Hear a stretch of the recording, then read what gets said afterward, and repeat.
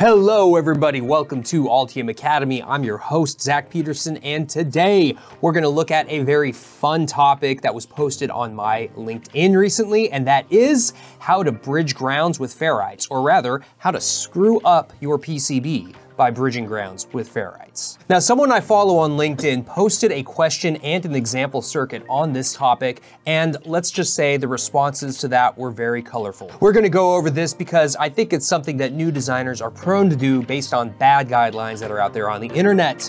Let's jump in and get started.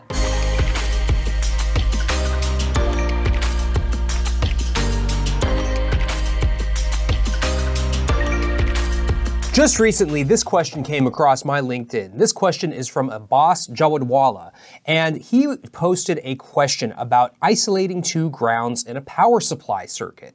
Let's take a look at that question. Is this the right way to isolate two grounds in a power supply circuit? If yes, then well and good. But if not, then what's the right way to isolate two grounds? Drop your answer in the comments. He also posted a circuit from an Altium schematic sheet.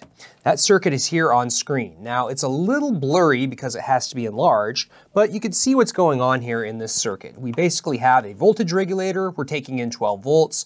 We have some input capacitance. We step down the voltage to then power the enable line. And then we have our output voltage at 5 volts. We have some output capacitance. And then we have a feedback loop to regulate the voltage. Now, one thing you'll notice in this circuit is that we have two different ground nets, and those ground nets are linked together with a ferrite bead. And then the question asks about whether or not these two grounds are isolated. So this is a really interesting question because I constantly see it in bad PCB design guidelines. I think most designers are going to be inclined to use this method to link two grounds because it does eliminate the DC offset between those two grounds. And thus, at DC, those two grounds are going to be at the same potential because at DC, the ferrite bead is basically an inductor, and of course, at zero frequency, an inductor has zero impedance. In this way, the ferrite bead is basically working like a net tie between the feedback line and the power ground pin. So if you look at it in this way, you're basically controlling what the return path is for any current on that feedback line, and then you are linking those two grounds back together on your output back to the primary ground on your input. So there are a couple of problems with this. First things first, if you just go onto Octopart and look up the part number and then take a look at the data sheet, you'll actually see that this circuit doesn't even follow the application guideline. Take a look at the application circuit here in the data sheet for this regulator. This application circuit doesn't even have separate grounds. All of the grounds are a continuous plane. Now, you could use a net tie to isolate or partially separate all of the return currents on the output side from the input side if you want to, but frankly, a lot of times you really don't even need to do that.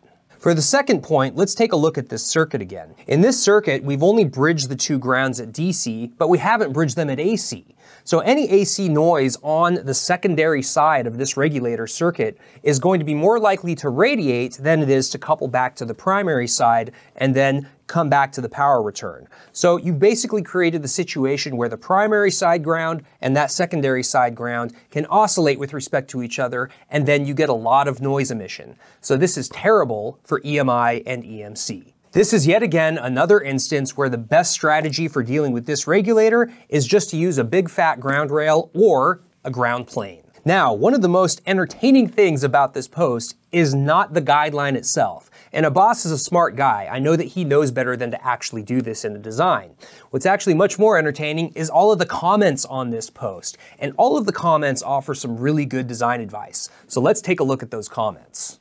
First, let's take a look at the core of this question. This question is asking about isolating grounds in a power supply. But of course, if you just go back to that data sheet, you will see that this particular component is not an isolating component. So what should you do instead? Well, let's take a look. Abiram SS Tiwari writes, if you want a proper isolation, then isolated power supplies are always the top option. We can isolate the ground using a capacitor to block any kind of DC. Abiram is right. You should just use an isolated power supply. There are some modules that will provide isolation, or you can build your own DC-DC converter like a flyback converter. Take a look at the link in the video description to learn how to build that kind of isolated power supply. Ramin Gordy writes, I think the best way is to use an isolated DC to DC converter module, like in the other comments mentioned. Exactly, we have another expert stating, just use an isolated power supply topology. Don't try to take a non-isolated component and then try to separate grounds and then link the grounds back together at DC, because you basically have no isolation at DC. Some of the other folks in the comments were questioning why you would even want to isolate this type of DC-DC converter in the first place. Kevin Salden writes, do you wish to separate small signal from power in the ground or to isolate the circuits? Rakesh Mehta writes, why do you want to isolate the grounds? Jorge Andres Estrada writes, your purpose is not clear. What about instead using an input filter that will help you reduce noise and reduce emissions? I second Rakesh Mehta's question. Why do you want to isolate the grounds? This is the core question that you have to answer before you even try to implement an isolation scheme. Let's take a look at a couple other comments. Industry expert and EMC legend Kenneth Wyeth writes, first, explain to me the purpose of isolating ground returns. Great question.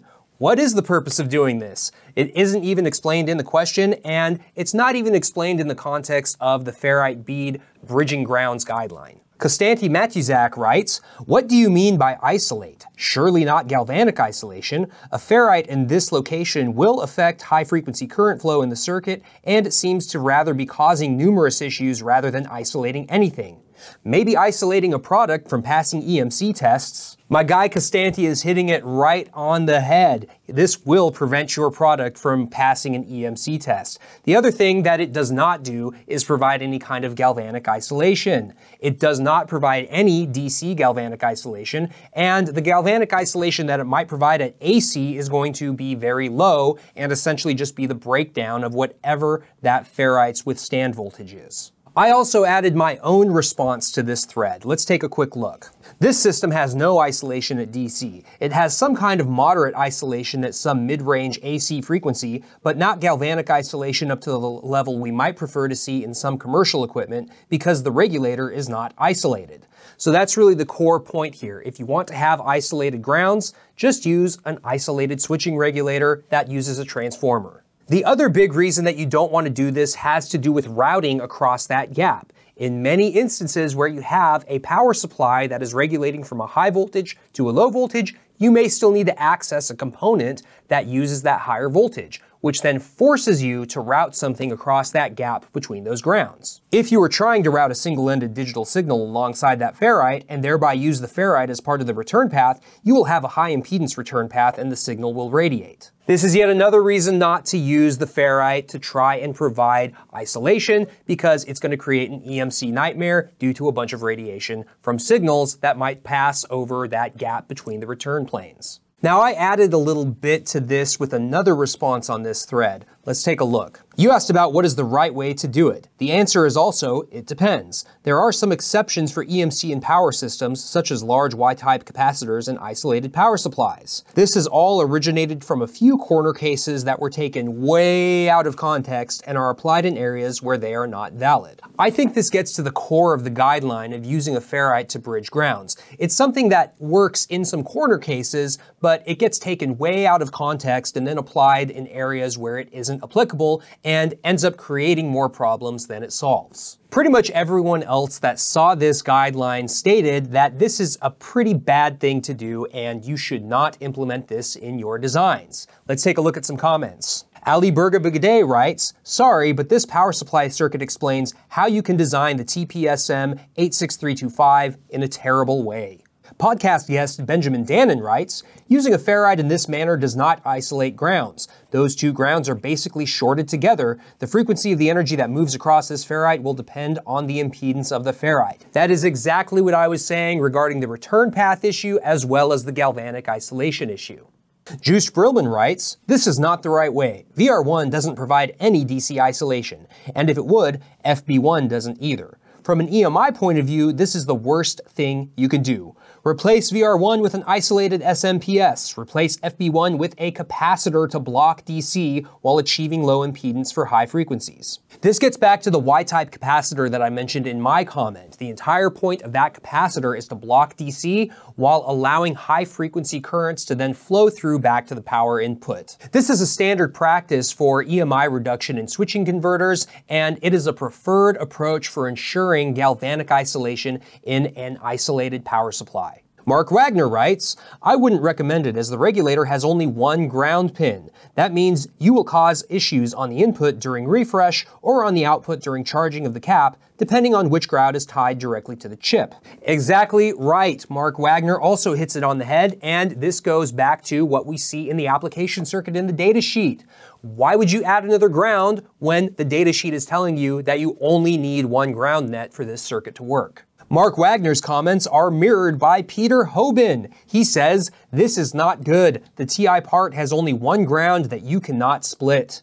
If you want to remove EMC, use shielded inductors, common mode chokes, etc. But why isolate grounds at all? Usually, not always, it is best to have one large, low impedance ground plane. Once again, the ground plane saves the day and solves most of the simplest EMI problems, including problems that are created by Ferrites. I think the consensus is pretty clear. If you have two separate grounds that you're using for a power converter, don't bridge them back together with a ferrite. Instead, use an isolated switching regulator and bridge the grounds together with a Y-type capacitor. Make sure you size that capacitor so that its capacitance is larger than the capacitance across your transformer. If you do that, you will provide a path for high-frequency currents rather than allowing them to radiate into free space and causing you to fail EMC. Thanks for tuning into this video, everybody. Make sure to hit that like button, hit that subscribe button, follow me on LinkedIn, follow Altium on LinkedIn, leave your comments and questions in the comment section, and of course,